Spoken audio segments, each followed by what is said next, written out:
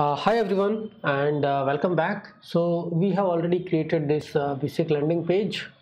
This is how it look like, and this is our code where we are writing all the components. So we have already seen the code organization for the landing page. Like if you see the landing page, there is a hero component, advertisement, and the footer, right? And then the hero component is all about the header part and the banner and the feature segments, right? So here we are just moving to all these organisms. This is hero header. In the hero header we had all this the top bar navigation, right? And then we had the image, and then there is a feature component, and feature component is nothing but a feature list of these three different features. Okay, so the basic UI is there. We'll just keep cleaning up and doing all these things. Now what we want is, when you click onto the login, we should be able to open the drawer from the right side, so that we can enter the email password if you want to do the sign up. So there is a drawer navigation component already available. What we have done is, we already have two components, which is a login drawer and the registration drawer, right? So initially we will just show this button, because this header component, I will come to this. Here we are importing after logo. This is the login drawer and this is the registration drawer.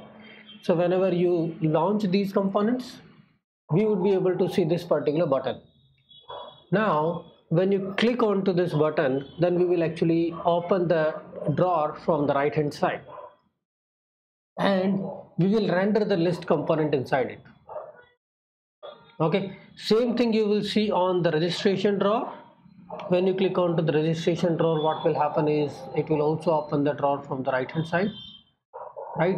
There is the button, and then there is a registration drawer. It will open the drawer from the right hand side. What I did is, I just created a basic HTML form with the two fields, which one is an email and another is a password. Okay, we have these hooks, use state hooks, email, password, right? This is very basic, and the values on these both the text fields will be the email and the password. So let's assign the value.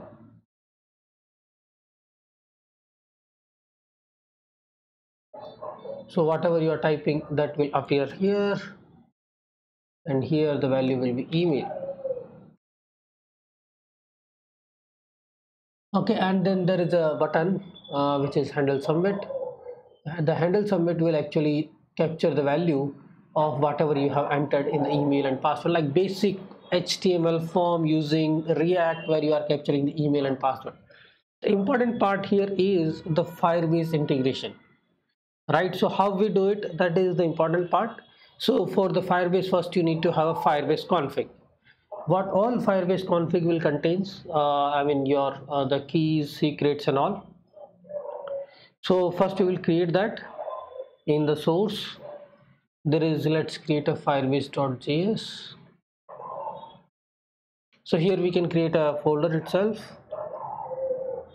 Firebase, and in this Firebase we'll create a firebase.js. Okay, and here we will import the Firebase things. We have already seen this thing of using Firebase in the with the Vue.js. So it's kind of similar. We are importing Firebase and importing the Firebase auth. So here Firebase auth, and then we have the const Firebase config,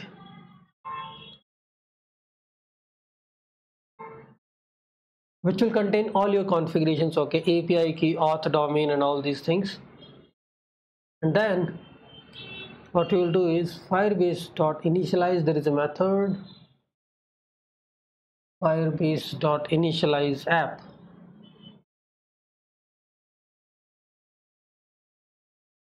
That will take your Firebase config. Okay, and after that you can actually get the authentications and the Firestore and all these things. I just need auth from these. We can also export this, because we are going to use this auth everywhere. Export const auth equal to firebase.auth,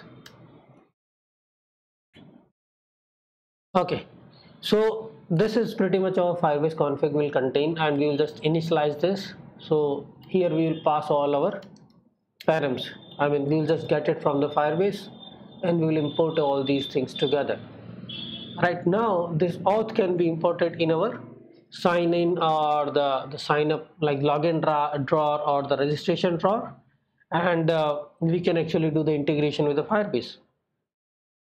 So what actually we need is we need this auth thing from in the component. So we'll go to the drawer, and here we will import the auth.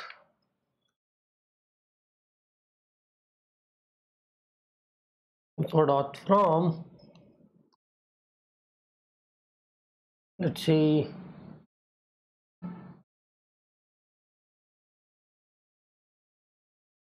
and here we have Firebase, so we got the auth. Now we have this method handle submit. We already have the email and password here, right? So for the sign in with email and password, there is a straightforward method,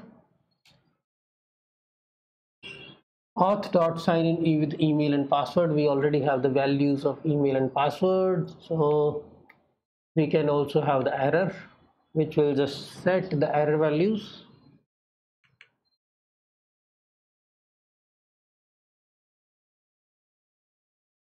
Okay,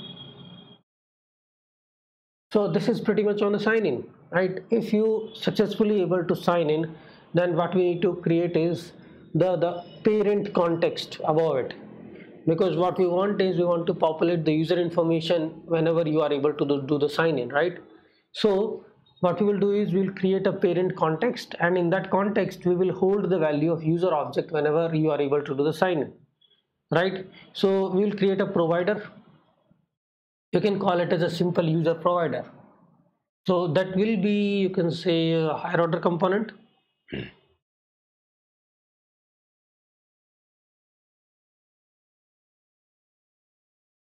Okay, so we will import the context, export const.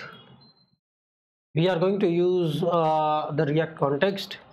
Here you can do a create context, which we need to import from React.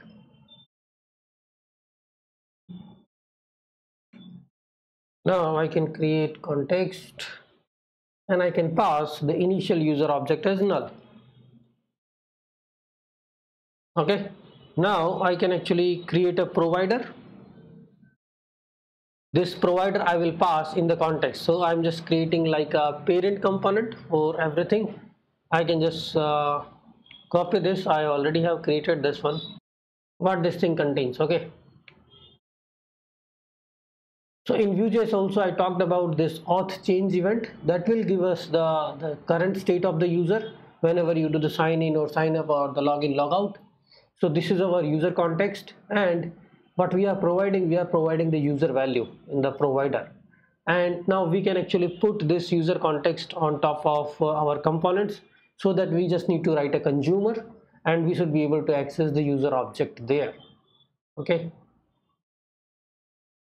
so we are just getting user auth, and we just generate the user object from there, and we will set the state. So once the state is set, we actually passing this context with the updated value of user, and all the childrens will receive the user value. So this, you can say, is like a parent provider we have created. Now in the child component we just need to create the consumers. Okay, so similarly you can also do the sign up. Sign up is also the same thing, like email, password, repeat password. These are three text fields. Okay, so let's close this in the next video with the Firebase. I will also extract out the Firebase configurations meanwhile.